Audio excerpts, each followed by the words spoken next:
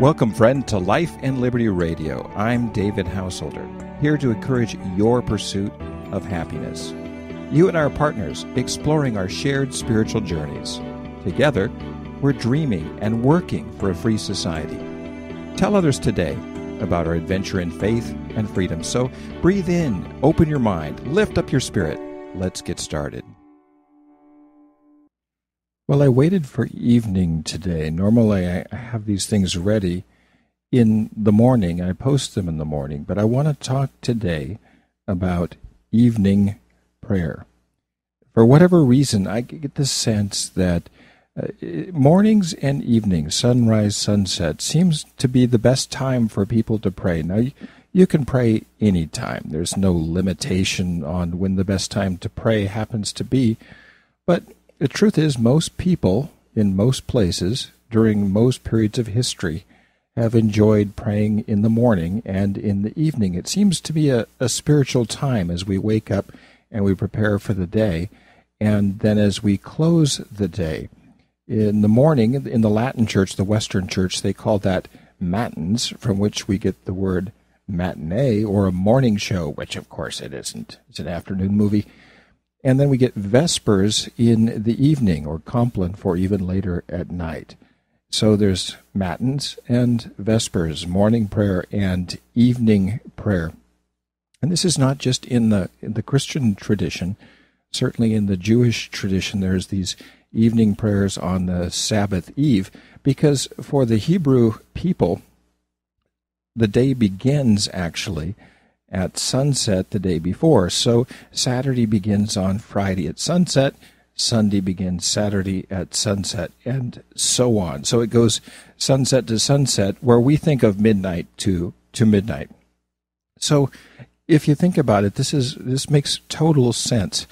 So if you're starting a prayer discipline, or a time of meditation, or whatever you call it in your tradition, in my Christian tradition, we call it prayer time, it's important to choose the one of those two that works the best for you. In other words, if you're a morning person and you want to get a spiritual discipline going, the best time to do that is in the mornings.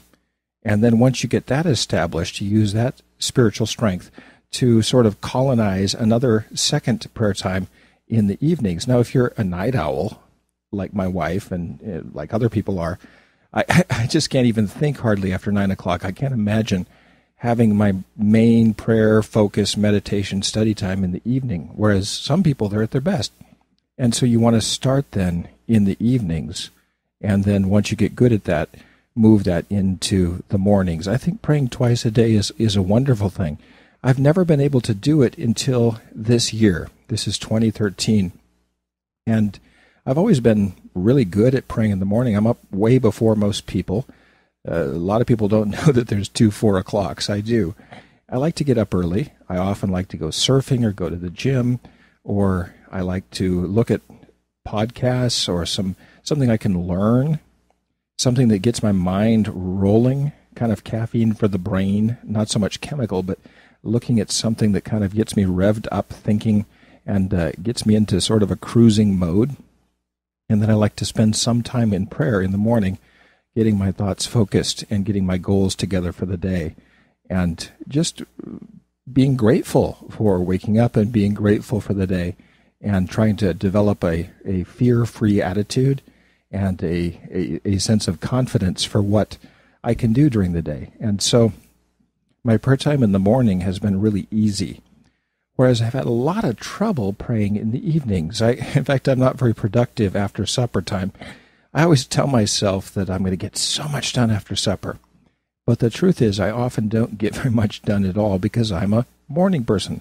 So in the evenings, I have never developed, in my 5 decades of life, I've never developed a time of prayer that really worked for me in the evenings. Been strong in the morning, weak in the evenings. And I want to change that. I want to start praying twice a day. And if I could just take the strength of the morning prayer and move it into the evening, I kept thinking, well, hey, that would work. But what I've done is something sort of different. What I've done in the evenings is I've lowered my expectations for what I'm going to do. I don't try to recreate what I do in the morning, because the morning is ramping up and energizing and getting ready for the day and thinking big thoughts and getting my mind rolling, getting some electricity going through my brain.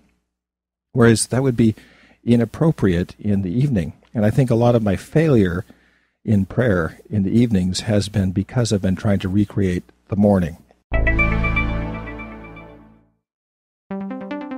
Would you like to see people's faith come alive in your church? Wouldn't it be good to see new people make friends and see people learn as they grow in the content of our faith? If so, check out the Blackberry Bush course for your congregation, blackberrybush.org. Bring your church on a spiritual treasure hunt.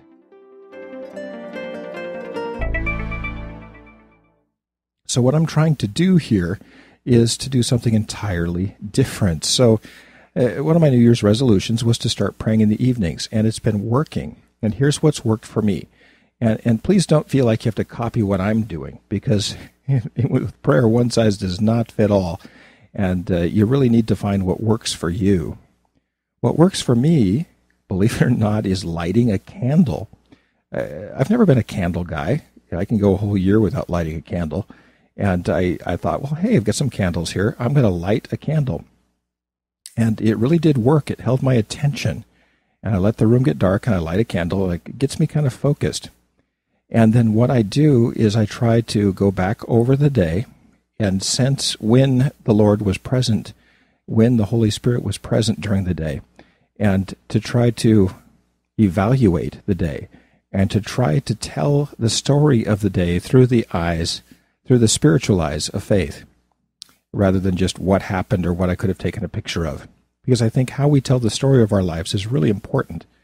And then I look forward to the next day, but just real lightly. I hold it very loosely, and then I pray for a good rest and for dreams that will speak to me. So it's been a lot more low-key, and it's worked really, really well. Whereas in the mornings, I tend to get real focused, get my mind revved up. I tend to kneel in the mornings, whereas I tend to sit facing a candle in the evenings. But it works really well to kneel in the mornings to get real grounded and focused and to pray. So the success for me has come in not trying to turn my evening prayer into my morning prayer time. So I'm hoping that you'll develop a couple of prayer times during the day. Of course, you pray constantly, and this doesn't mean you don't pray during other times, but I think it's important to spend some time when we're not multitasking and to give the Lord, to give the Creator, to give the Spirit a sense of undivided attention, where you're not just doing dishes and praying or driving and praying. Now, please hear me, all that stuff is great, but I hope there's some undivided time you spend with your soul, with the Lord. However you want to describe those things. I think the labels we put on them are so lacking sometimes. But please do continue to pray and do more of what works and less of what doesn't.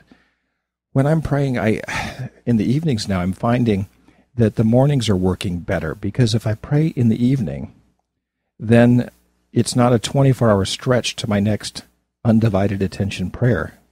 And when I would do that in the mornings, I would lose track of where I was spiritually somewhere in the evening, and I'd have to kind of gather my thoughts again in the morning. And I'm finding my morning prayers are a lot more effective having had some evening prayer time.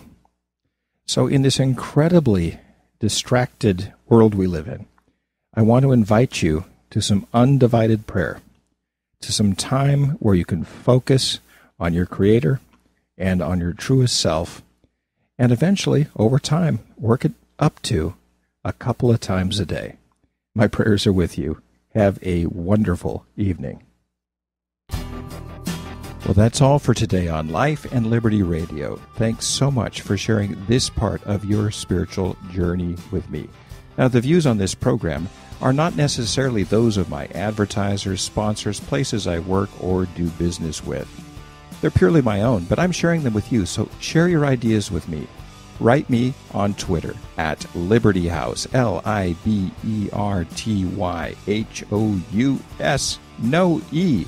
Until next time, let's continue dreaming and working for a free and spiritually grounded society.